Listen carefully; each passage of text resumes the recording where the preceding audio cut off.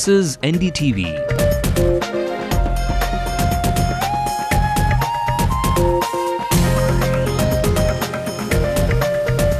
And you're watching Ndtv-Hindu.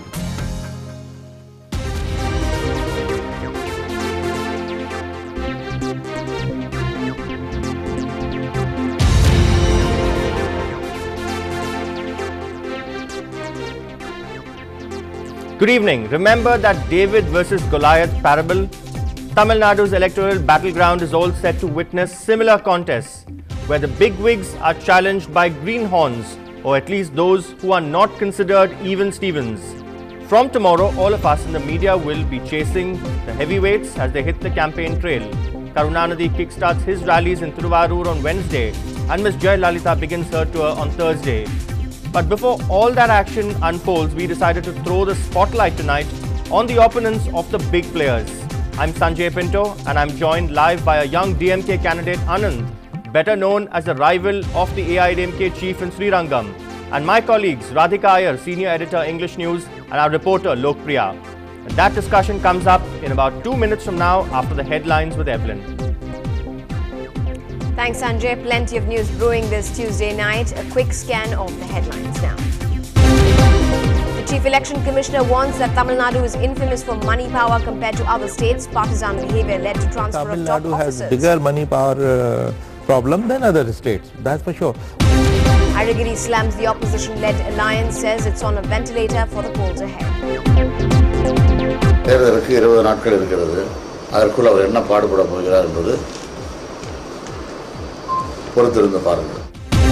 Battleground 2011 will see the young guns take on political heavyweights.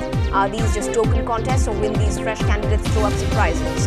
Has Amma proved her rivals wrong this election season by being more amenable with her allies? The centre rolls back the 5% tax on healthcare. Ndtv-Hindu gets you first reactions from the city's big hospitals. India, 80% of the people pay out of their pocket for healthcare expenses.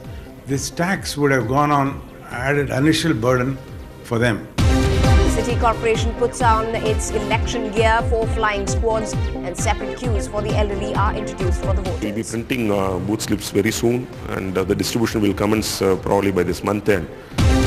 And he's a superstar with a golden heart. Rajinikanth plans a visit to the devastated Japan to help his fans and victims.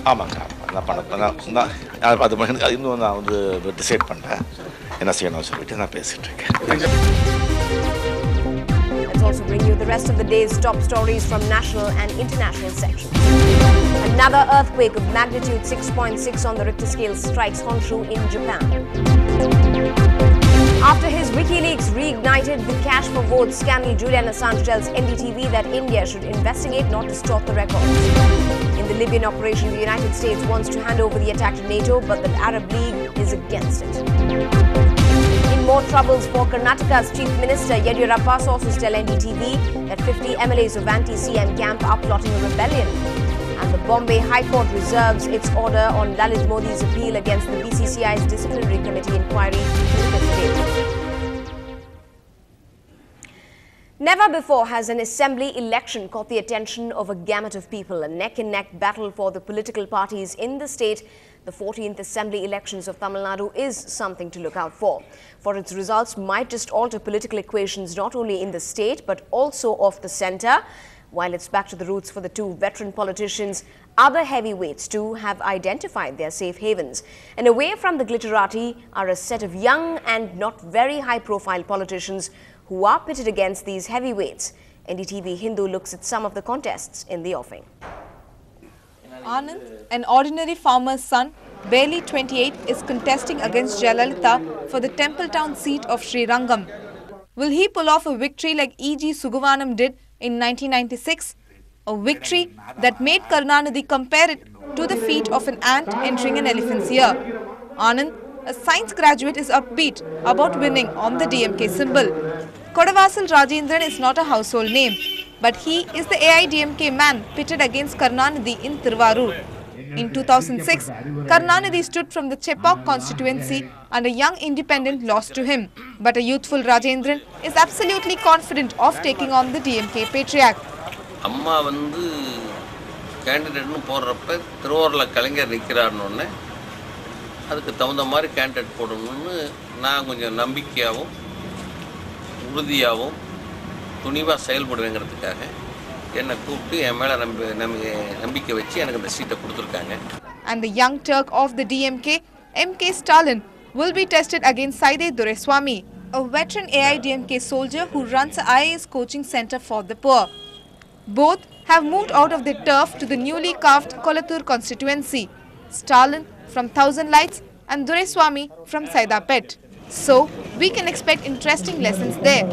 ஒரு அசைக்க முடியாத சக்தியாக இருப்பவர் புரட்சி தலைவி அம்மா அவர்களாகும். ஆகவேதான் இன்றைக்கு அவர்களுடைய தலைமையில் இந்த இயக்கம் எவ்வளவு பெரிய சோதனைகளை சந்தித்தாலும் அது பீனிக்ஸ் பறவையைப் போல் அது என்றைக்குமே அவர்களால் காப்பாற்றப்பட்டு வருகிறது. The man who calls himself Black MGR is in the dark about his contestant. This may be only his second election, but the actor is touted as a game changer, is likely to fight like a veteran. Bureau Report, NDTV-Hindu. Well, over to our executive editor, English News, Sanjay Pinto, for the dynamics we are about to witness in the election spectacle we are headed for. He's asking the big question tonight.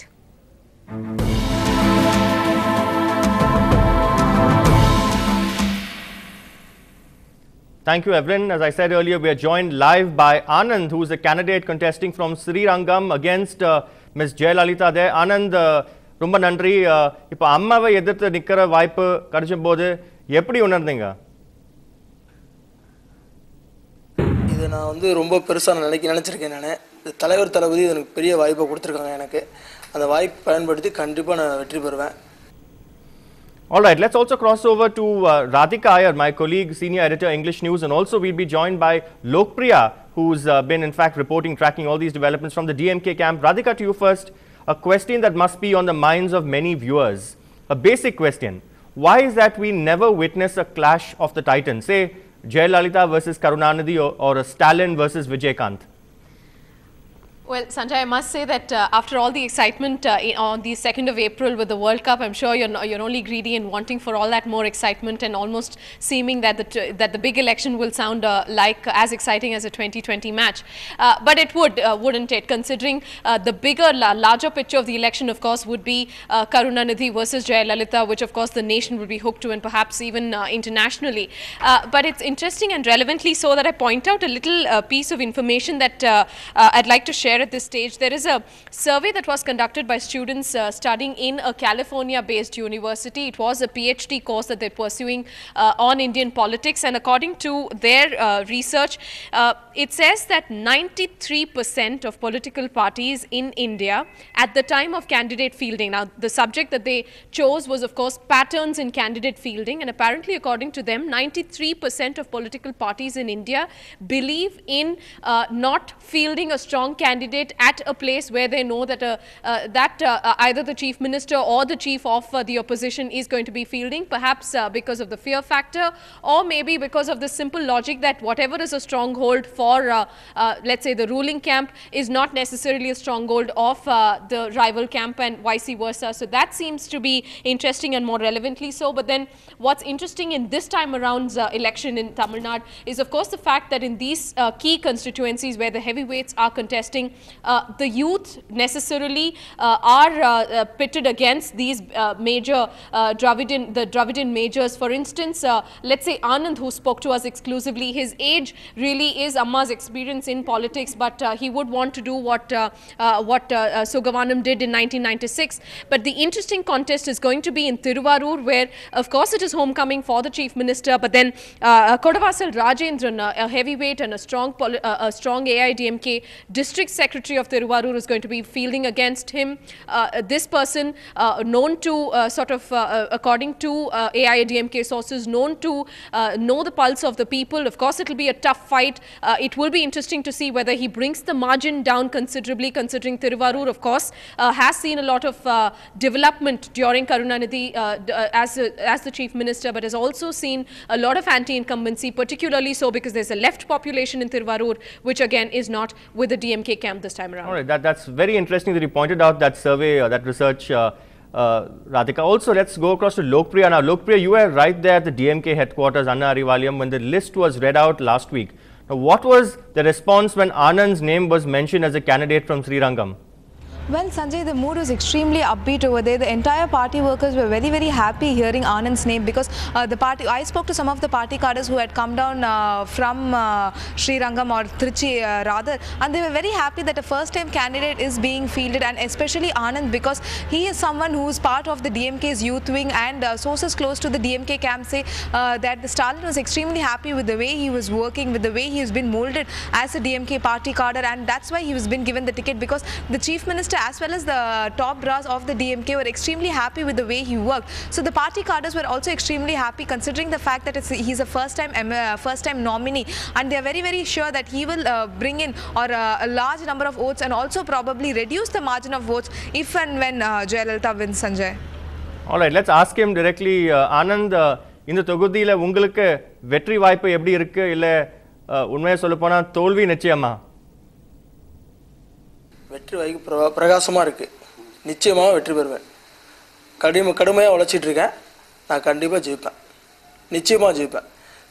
தலைவரோட சாதனை, செய்த சாதனை, செய்ய போகிற சாதனை, இந்த சாதனை எனக்கு கண்டிப்பாக வெற்றி பெற செய்யும். All right, a very combative and a very combative and confident Anand there. We wish all the candidates, in fact, good luck here. But going back to Radhika, some of our closest big contests, if our viewers would remember, 1980, when Mr. Karunanidhi defeated Dr. H.V. Hande and Ananaga by just 699 votes. And again, in 1991, after the Rajiv Gandhi assassination, Mr. Karunanidhi had a margin of just about 350 votes against Subbu of the Congress. But now that, the concept of safe seats has cropped up. That's correct. In fact, very interestingly pointed out by you, I was going to refer to 1980. Let's take, for example, all top leaders from the state. Let's take Karunanidhi, for instance. He goes for a safe seat. Thiruvarur, Srirangam, which of course Jayalalitha is almost Srirangam, which is almost second home to Jayalalitha, has gone back to that place where there is a considerable share of Iyengar population.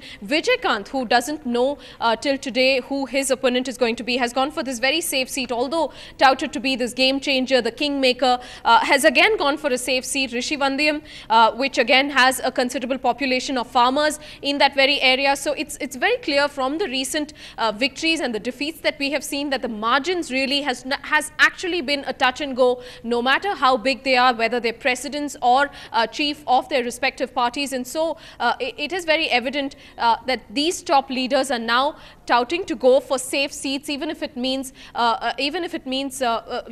some kind of complacence when it comes to their winning from that particular seat.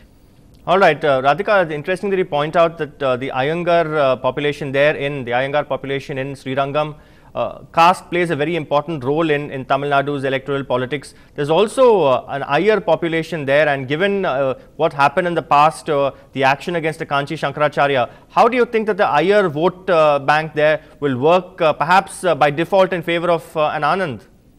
Well, going by caste politics, of course, it plays a huge factor in Indian politics, and all of us know that it is an open secret. But going by a lot of what skeptics read into, what political pundits read into, apparently the Iyer population is known to be a very learned and a very educated and a well-aware population or a community. Now, given the fact that the 2G scam has been there over the last few years, political pundits would read this as a way of the Iyers to remember. People's memory is very short. It's a short-term memory that they remember. They remember the best thing that the political leader did for the day, or perhaps just about yesterday. So perhaps the 2G scam, since the Iyer population is touted to be a very learned population, a very well-aware population, that perhaps could go against the DMK. But it's not likely that people would take it lightly that Jayalalitha, if and whenever she's been in power, she's done what she believes was the right thing to do, whether it meant political motives or whether it meant administrative